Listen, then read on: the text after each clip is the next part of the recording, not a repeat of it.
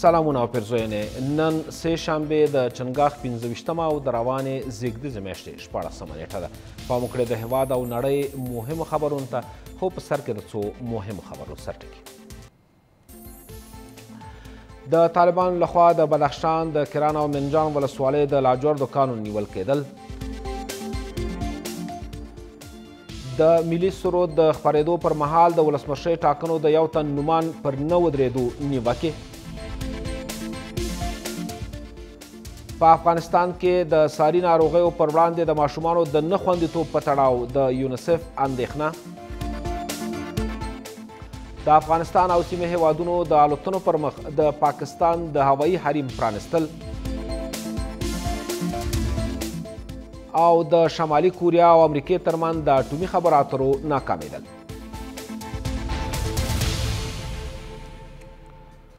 او دا هم بشپړ خبرونه بیان صحیح دي. افغان ولسمشر محمد اشرف غني وایي سوله باید د افغانستان د اسلامي جمهوریت په مفهوم کې ځای پر ځای شي، نه د اسلامي امارت په مفهوم کې.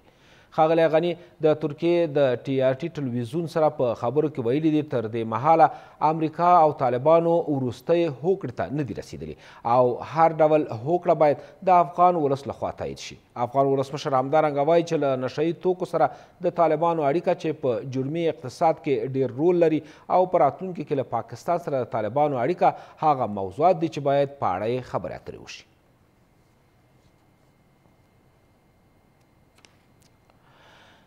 د ملي دفاع او کورنیو چارو وزارتونو یو لوړپوړی پلاوی او همدارنګه د پرېکنده ملاتړ ماموریت قماندان د هېواد په لویدیځ کې د امنیتي وضعیت د څېړلو په موخه هرات ته سفر کړی دی. دغه چارواکي ټینګار کوي چې وروسته له دې به په پوځي عملیاتو کې د ملکي وګړو د مرګ ژوبلې مخنیوی وشي. په همدې حال کې د پرېکنده ملاتړ ماموریت قماندان په پوځي عملیاتو کې د ملکي وګړو مرګ ژوبله مني او د دې ننګونې پر پای ټینګار کوي. داسې څرګندونې شتون لري چې د بادغیس په افکمري ولسوالۍ کې د طالبانو په تازه بریدونو کې څه باندې 13 کمانډویانو ته مرګ ژوبله اوښتې ده. له دې سره سم د ملي دفاع وزارت او کورنۍ چارو وزارت یو لوړپوړی پلاوی د هېواد د لویدیځ ولایتونو د امنیتي وضعیت د ارزونې په موخه هرات ولایت ته تللی دی. در مواردی که اشتباهات تکنیکی و یا استفاده از مناظر مسکونی مثل که شما هم اشاره داشتین در مورد آبکمری جنگ جریان داره. بله فعلا هم جنگ جریان داره ولی دشمن از خانه های مردم استفاده میکنن و بر علیه نیروهای امنیتی وقت در بعض موارد که اقدامات نیروهای امنیتی انجام میتن سبب تلفات بسیار کم ملکی میباشه. په همدې حال کې د هرات والي وایي د یاد ولایت په ختیځ کې د څو ورځې وړاندې عملیاتو په پایله کې طالبانو ته درنه مرګ ژوبله اوښتې ده، خو په دې عملیاتو کې ولسي وګړو ته زیان نه دی اوښتی. در عملیات که داشتیم ولسوالی پشتون زرغون او به چشت این صاحب پوشش همی عملیات بود. دشمن تلفات زیاد دید و چندین قماندانشان کشته شد. له بل لوري په افغانستان کې د پرېکنده ملاتړ ماموریت قماندان چې په دې سفر کې له امنیتي چارواکو سره ملګری دی د ولسي وګړو د مرګ ژوبلې پر مخنیوي ټینګار کوي. د پرېکنده ملاتړ ماموریت به له افغانانو او افغان امنیتي ځواکونو څخه ملاتړ ته ژمن پاتې شي. په تېرو 2 لسیزو کې افغان امنیتي ځواکونو په عملیاتو کې له ځانه ښه وړتیا ښودلې ده. د پرېکنده ملاتړ ځواکونه او افغان دفاعي ځواکونه تر وروستي بریده هڅه کوي چې په عملیاتو کې ولسي وګړو ته زیان ونه رسېږي. د افغان امنیتي او دفاعي ځواکونو د غراز د ناټو په بریدونو کې د ولسي وګړو مرګ ژوبله کومه نوې خبره نه ده. له دې وړاندې د بشري حقونو بنسټونو په عملیاتو کې د ولسي وګړو د مرګ ژوبلې پر مخنیوي ټینګار کړی و. په ملي شورا کې د بدخشان استازي د طالبانو لخوا د کران او منجان ولسوالۍ د لاجوردو کان د نیولو خبره کوي. د ملي شورا استازي وایي تېره شپه په هغه سیمه کې چې دغه کان پکې موقعیت لري 2 قماندانانو نښته کړې او یوه ګړۍ وروسته د یو سیمه ییز قماندان لخوا د لارې په پرانستلو سره دغه کان طالبانو ونیولو. هغه موضوع چې د بدخشان والي هم تاییدوي. د بدخشان د کران و منجان ولسوالۍ بشپړ سقوط او د طالبانو لاسته د لاجوردو د کان لوېدل. تېره شپه طالبانو د کران و منجان ولسوالۍ د لاجوردو کان تر خپلې ولکې لاندې راوست. هغه ولسوالۍ چې په تېر کې هم ډېره برخه د طالبانو په لاس کې وه. ویل کېږي چې د طالبانو له لوري د یاد کان نیول د ملک قاري او امان په نومونو د 2 قماندانانو د نښتې له امله نیول سوی ده. امشب متاسفانه در اثر اختلاف که میان قماندان ملیک و قاری عبدالقدیر که اینا هم از جناهای مختلف سیاسی حمایت میشدن را برای آمدن طالبا قاری عبدالقدیر مساعد میسازه. د لاجوردوکان د هیواد په شمال کې له مهمو طبیعي سرچینو څخه دی او یادې ډلې له کلونو راهیسې اتکان ته د لاسرسي په موخه له امنیتي ځواکونو سره نښتې کړي دي. طالبها دو تا منافع بزرگ دارند. یک، بزرگترین سرمایه که معدن لاجورد است در اختیارشان قرار گرفته که از این پول و معدن استفاده میکنن. دو ولسوالی من ولسوالی کرانمنجان که معدن لاجورد است، یک منابع طبیعی و یک منابعی که سرشار از مفاد و پول انگفتی است که به دست مخالفین افتاده این شب سقوط کرد. د بدخشان د والي ویاند مني چې اتکان د طالبان له لوري نیول سوی او وایي له طالبانو سره د اتکان د ساتونکو له لوري تر 20 ساعته نښتې وروسته د اتکان له 1500 تر 20 پورې ساتونکي د طالبان له لوري اسیران سوي دي. متاسفانه شب گذشته گروه طالبا چندین استقامت بالای معدن لاجورد در ولسوالی کرانمنجان ولایت بدخشان حملات تهاجمی داشتند که در نتیجه حملاتشان توانستند که کنترل این معدن به دستشان بگیرند و همچنان در حدود 15 تا 20 نفر حمل طالبا به اسیر گرفتند از محافظین این معدن. د ولسی پاڅون کوونکو یو شمېر قمندانان د یادې مهمې سیمې سقوط لامل قمندان ملک او یو شمېر نور چې د اتکان د امنیت د خوندیتوب مسئولیت درلود بولی. جنگ حاجی ملک بود، جنگ حاجی قدیر بود. فعلا اینا جنگ مقصد سری منافع خودشان جنگ کرده رایستن، سری منافع معدن جنگ کرده رایستن. اگر حاجی ملک راه نمیداد، اگر حاجی ملک دوجا طالب جا نمیداد، اگر امکانات نمیداد، اگر راهنمایی نمیکرد، به این جنوان طالب دوجا نمیاد. لدې ټولو سره سره دا کان په داسې حال کې د طالبانو لاس ته ورځي چې یا د ولسوالۍ په تیر وتو کلونو کې 2 ځلې د طالبان له لوري سقوط شوی ده. د بدخشان کرانمنجان ولسوالۍ له نورستان، لغمان، بدخشان ولایتونو او پاکستان سره پوله لري او ستراتیژیک ولسوالۍ ده چې په سقوط سره د بدخشان نوري ولسوالۍ هم له امنیتي ګواښونو سره مخ کېدای شي. مشرانو جرګې په ولسمشۍ ماڼۍ کې د فحشا ترویج د شوې ادعا په اړه د پراخو څېړنو غوښتنه کړې ده. د دې جرګې غړي وایي په ولسمشۍ ماڼۍ کې د جنسي رشوت او د فحشا ترویج تورونه د حبیب الله احمدي په بخښنې سره نه حل کیږي او دغه دوسیه باید د ادعاو د څېړنې او د عاملینو د مجازاتو وروسته وتړل شي. تیره ورځ د ولسمشر پخواني سلاکار حبیب الله احمدزي د یوې ځانګړې کړۍ په اړه د ادعاو په تړاو له میرمنو بخښنه وغوښته. نوموړي یوازې له میرمنو نه بلکې له ولسمشر او د هیواد له لومړۍ میرمنې هم بخښنه وغوښته. اگر برای خواهرای ما کدام تشویشی از این ناحیه پیدا شده باشه، سوء تفاهم پیدا شده باشه، از اونا و از جلالت مآب رئیس جمهور خانم اول ما رسما معذرت میخوایم. دو قسم نبوده، قطعا در یوتیوب وجود داره. مصاحبه ما با مصاحبه ما شما ببینید و شخص رئیس جمهور خانم اول و خواهران ما که در ارگ یا بیرون هر کار میکنه قطعا اون گپ نبوده. خو اوس د مشرانو جرګې یو شمېر غړي د ښاغلي احمدزي بخښنه کافی نبولي.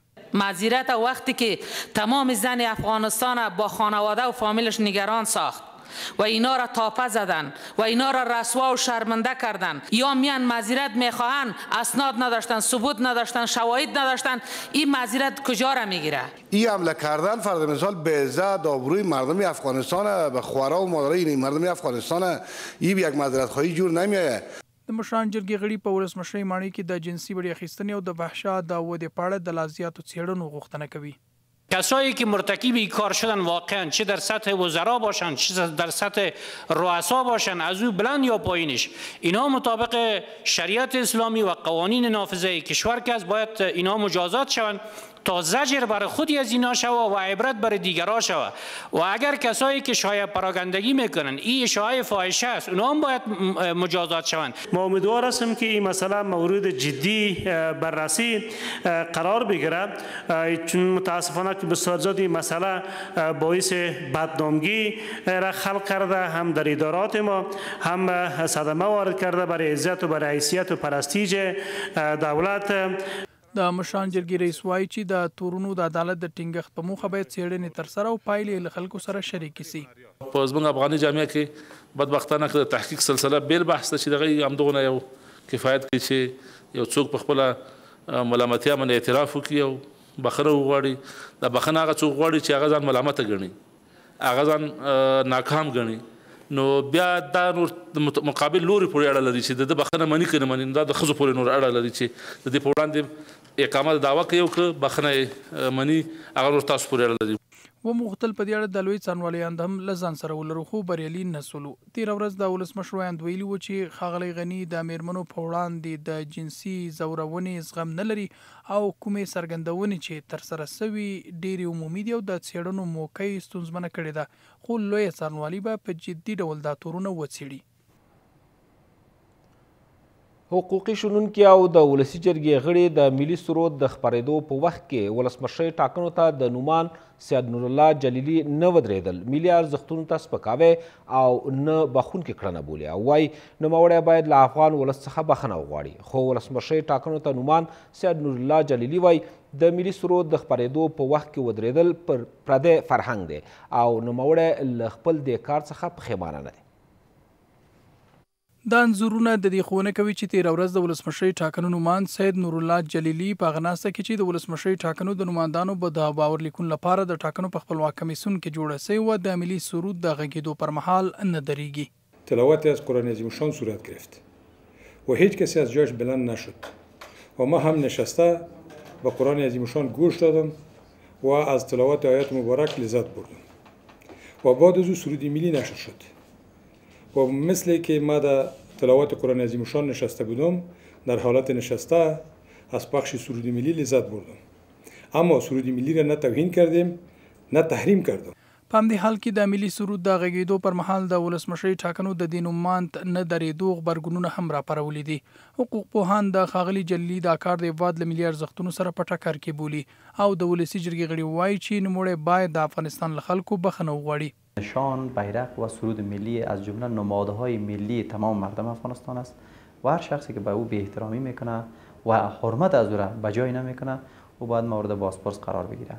کسانی که در سطوح عادی قرار دارن مورد بازپرس قرار میگیرن و کسانی که در سطوح عالی قرار دارن حتی میشه از لحاظ اداری هم مورد تعدیب و تنبیه قرار بگیرن. دی باید د ټول افغانستان څخه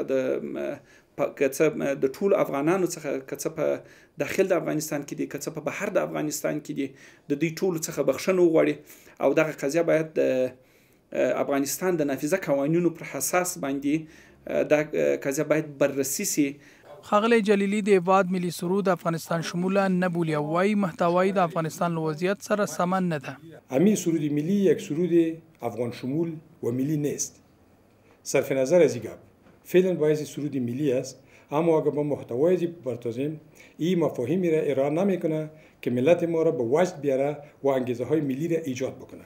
اما اینی قانون اساسی است، ماده 20 قانون اساسی است که در هیچ جای از این قانون گفته نشده که استفاده شدن در زمان پخش سرود ملی الزامیت داره. این کاملا یک رسم و یک تقلید بیگانه است. د ملي سرود د غږېدو پر مهال نه درېدل کومه نوې خبره نه ده، خو دا لومړی ځل دی چې د ولسمشرۍ ټاکنو یو نوماند د اعتراض په ډول د ملي سرود د غږېدو پر مهال نه درېږي. د افغانستان د یووالي ګوند ادعا کوي چې امریکا له طالبانو سره د خبرو اترو ترڅنګ داعش ډله افغانستان ته لیږدوي. د دې ګوندوایان په هغه ناسته کې چې په کابل پوهنتون کې د داعش ډلې د فعالیتونو د شته ادعاو په تړاو جوړه شوې وه د دې مطلب په څرګندولو سره وایي چې واشنګټن په افغانستان کې د خپل شتون د دوام لپاره اوس له داعش ډلې څخه ملاتړ کوي. دلته یو شمېر هېوادوال په کابل پوهنتون کې د داعش د فعالیتونو د ادعا په تړاو په کابل پوهنتون کې سر راټول سوي دي. په دې راټولېدنه کې د افغانستان د همبستګۍ ګوند ادعا کوي چې امریکا په افغانستان کې د خپل شتون د دوام په خاطر اوس له داعش څخه ملاتړ کوي. امروز از یک طرف امریکا میخواهد که پروژه طالب خاتمه ببخشه از زیر نام صلح اینا را پروژه را ختم کنه و از طرف دیگه داعش وارد افغانستان کرده. اعتراض کوونکي په دې باور دي چې د افغانستان خلک دي د داعش په وړاندې سره لاسونه ورکړي. داعشی‌های دیگه در ارگ و در تمام اراکین دولتی نشستن. راه حلش فقط این شده میتونه که آگاهی و بسیج مردم افغانستان. و مختل د کابل پوهنتون د استادانو د دوسیو په تړاو چې له داعش څخه په همکارۍ تورندي د لوی څارنوالۍ هم ترلاسه کړ، خو په دې کار بریالي نه سولو. اوس غوښتنې دا دي هغه کسان چې له داعش سره همکاري کړې ده او په هېواد کې ترهګریز بریدونه تنظیموي باید اعدام سي. خواست ما از مردم ما است که امروز صدای اعتراض خود بالا بکنه تا که دانشگاه کابل به یک دانشگاه تبدیل نشود و اینا ادام شود تا یک درس باشه بر دیگران. داعشیان چې دا کوم صدر چې د پانتون کابل نه دستگیر شوي دي دو باید اعدام شي. دا اعتراض په داسې حال کې ترسره کیږي چې څو ورځې وړاندې ملي امنیت د کابل پانتون د استادانو مبشر مسلم یار عبدالظاهر دایی او مولوي معروف راسخ په ګډون څو تنه داعش ته د جلب و جذب په تور ونیول. هغه ورځپاڼه لیکونکی چې 2 کاله په نشهیي توکو روږدی و په بریا سره یې له دې ښکارندې سره مبارزه وکړه او اوس مهال د خپل ژوند د دې پړاو تجربې د یوې ورځپاڼې په یوه برخه کې لیکي. حسن ابراهیمي چې شاعر هم دی وایي په دې موده کې ډیر سخت پړاو تیر کړ او حتی د نشهیي توکو ویش ته اړ شو او په نشهیي توکو د روږدو نجونو ساقي هم و. هر کس داسې قصې لري لکه چې نالیکل سوی کتاب او یا هم هغه فلم چې د سینما پر پرده نه وي خپور سوی. د ورځپاڼې لیکونکی او شاعر حسن ابراهیمي کیسې ته کینو چې 2 کاله په احتیاط کې و او اوس د خپل احتیاط دورې د خو او بدو شیبو په اړه داسې وایي. ما خودم با چشم دیده بودم که همون مکانهایی که برای ساقیگری مواد مخدر در زیر پل سوخته مثلا ایجاد شده بود اونا به کرام رفتن، مثلا هفته 30,000 افغانی تا هفته 50,000 افغانی. ابراهیمی بیا ځلي ورځپاڼې لیکنې ته مخه کړې ده هغه کار چې هیڅ ډول تصور نه کوو. برای من بهترین گزینه اون زمان این بود که یک سری از دانشجوهای دختر و دانشجوهای پسری که به مواد مخدر آغشته بودن برای اونا توزیع مواد مخدر میکردن. تقریبا حدود 2 ماه میشه که ما همراه آقای حسن ابراهیمی کار میکنیم. انگیزه بسیار خوبی داره بر کار کردن خصوصا در اطلاع رسانی. د احتیاط پرېښودل د دې لامل سوي چې حسن ابراهیمي د خپلې وینا پر بنسټ د شعر او شاعرۍ بیا پیل له انده لرې وه. من نمیخواستم به این کار دست بزنم اما چون روند زندگی در زیر پل سوخته یک جوری است که تو رو وادار میکنه که به هر طریقی شده تو یک بهانه پیدا کنی برای اینکه بتونی زنده بمونی زندگی کنی. که څه هم ابراهیمي اوس خپل اصلي کار ته راګرځېدلی دی خو د ابراهیمي د کیسو تر شا ترخي خاطرې پرتې دي او هغه دا چې احتیاط کوم کسان په نښه کړي دي حتی هغه ښځینه زده کړیالانې چې د کابل پوهنتون د خوبځای اوسېدونکي وي او ابراهیمي ساقي سوی وه. یونیسف وایي چې اوس هم په افغانستان کې 50 سلنه ماشومان د ساري ناروغیو پر وړاندې خوندي نه دي. د دې صندوق مسؤلین په افغانستان کې د ماشومانو پر وړاندې د شته ننګونو په اړه اندېښنه ښیي او له رسنیو غواړي څو د ماشومانو حقونو د خوندیتوب په برخه کې د افغان وګړو د پوهاوي لپاره ډېرې هڅې وکړي. د ملګرو ملتونو له ماشومانو د ملاتړ صندوق یا یونیسف دلته په کابل کې د یوې ناستې پر مهال په افغانستان کې د ماشومانو په وړاندې د سته ستونزو په اړه اندېښنه څرګندوي او وایي چې لا هم 50 سلنه ماشومان په افغانستان کې د ساري ناروغۍ په وړاندې خوندي نه دي. د یاد صندوق مسؤلینو د ماشومانو د زده کړې په وړاندې سته ننګونو څخه هم اندېښنه څرګنده کړې ده. د روغتیا په برخه کې پرمختګونه ترسره شوي دي خو لا هم په افغانستان کې 50 سلنه ماشومان د ساري ناروغیو پر وړاندې خوندي نه دي. له بل لوري نږدې 3.5 سلنه ماشومان په افغانستان کې ښوونځیو ته نه ځي چې 80 سلنه یې نجونې دي. یونیسف له رسنیو غواړي څو په افغانستان کې د ماشومانو د حقونو د خوندیتوب په برخه کې ډیر کارونه وکړي. په همدې حال کې خبریالانو د ماشومانو شنونکي هم په دې اړه داسې وایي. اما حق و حقوقی را که یک طفل بالای والدین داره چه قسم بر والدین برسانیم تا والدین بفهمند که حق و حقوق طفل خود مراعات بکنن از طریق رسانه ها، از طریق تهیه گزارش ها، از طریق تهیه برنامه های مختلف. اگر در رأس و اولویت قرار بده جامعه کشور ما اطفال و برنامه های متعددی برای آموزششان برای تربیتشان در نظر بگیره به طور صحیح نه که فقط گفته شود. افغانستان دغه هیوادونو له ډلې څخه شمیرل کیږي چې د بیلابیلو لاملونو له امله لکه د جګړې دوام، ښه اقتصاد نشتون او د ښوونې او روزنې نشتون ترڅنګ په هیواد کې ماشومانو په وړاندې ګڼې نورې ننګونې هم شتون لري چې حکومت یې تل د حل لپاره خبر ورکړی. او اقتصادي خبرونه هم تر ځان وروسته ملتیا مې وکړي.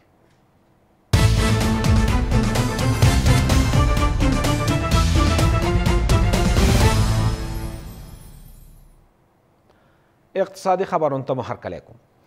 د پاکستان هوایي حریم د افغانستان او سیمې هیوادونو د ملکي الوتنو پر مخ پرانستل شو.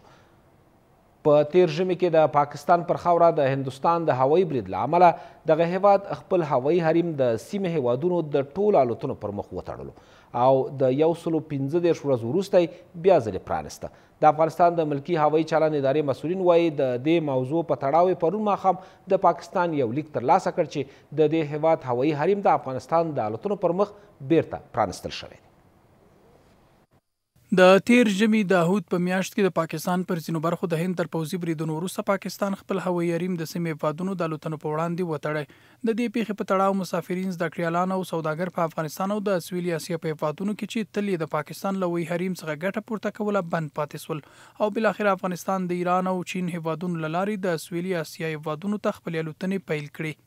له 115 ورځو وروسته تیر ماښام د پاکستان د هوایي چلند ادارې د افغانستان د ملکي هوایي چلند ادارې ته یو لیک لیږلی او د خپل هوایي حریم له پرانستو یې خبر ورکړی.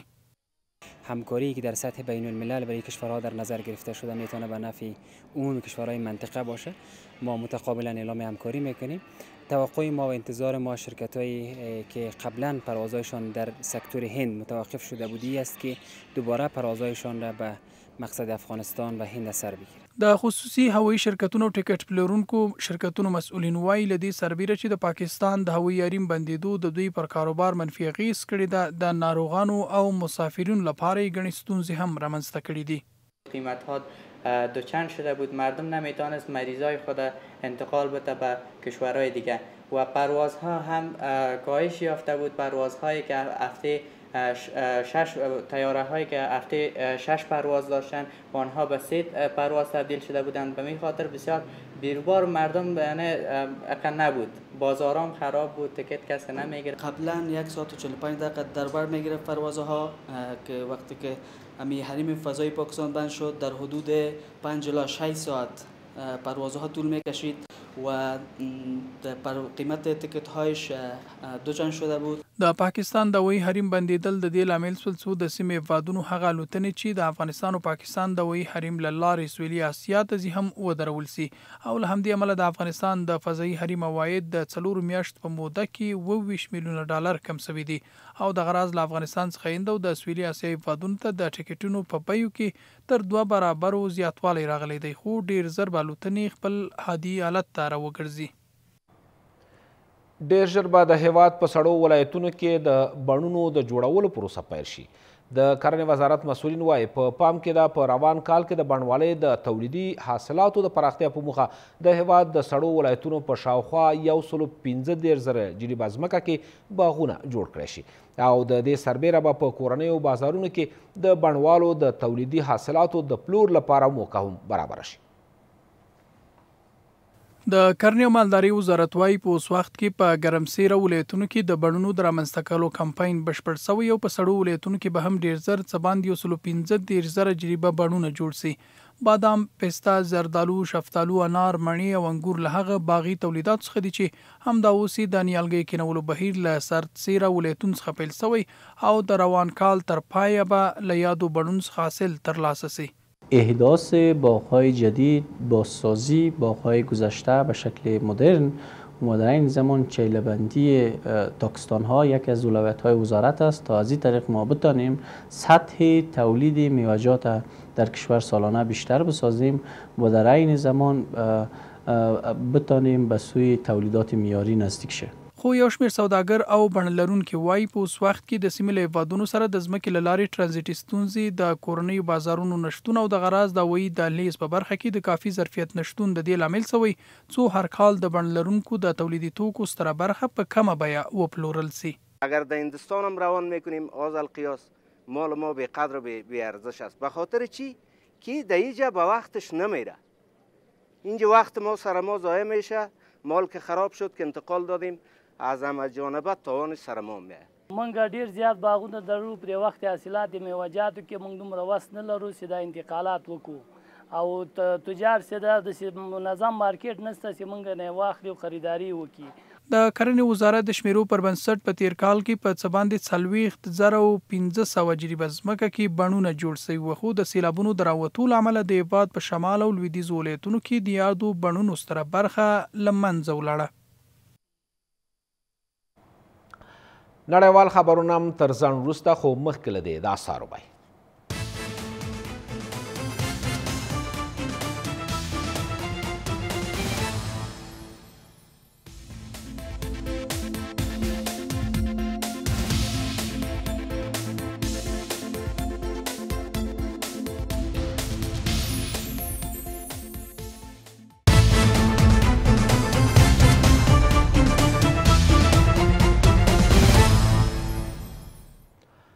نړیوال خبرونو ته هرکلی کوم.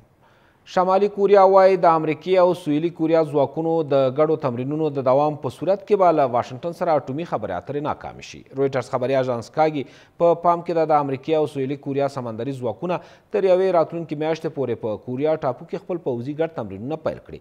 د شمالي کوریا د بهرنیو چارو وزارت ویلي دي چې د دې پوځي تمرینونو ترسره کېدل د امریکې لخوا د تړون د ماتولو په معنا دي چې ژمنه یې کړې وه پوځي تمرینونه به بند کړي. د ایران مذهبي مشر علي خامنه‌ای ویلي دی چې هیواد باید د برېټانیې خبیثانه کړنو ته سخت ځواب ورکړي. رویټرز خبري اژانس کاږي د ایران او برېټانیا ترمنځ لانجې څه موده وړاندې د برېټانیا د سلطنتي ځواکونو لخوا د ایران د یوې نفتي بیړۍ د نیولو په لړ کې ډیر شوي دي. د ایران مذهبي مشر ویلي دی چې برېټانیې د دې هیواد نفتي بیړۍ غلا کړې ده او خپل دې کار ته قانوني رنګ ورکوي. او وروستی خبر هم دا چې په برېټانیې کې ډاکټران په یو بېساري عملیات کې بریالي شوي دي چې 2 نوي زیږېدلي ماشومان چې د سر په برخه کې سره نښتي وو جلا کړي.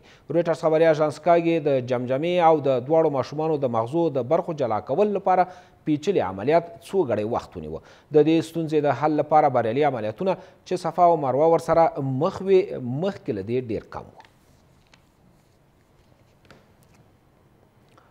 او اوس هم د کابل په ګډون د هیواد د ځینو سیمو د هوا د حالاتو وړاندوینه.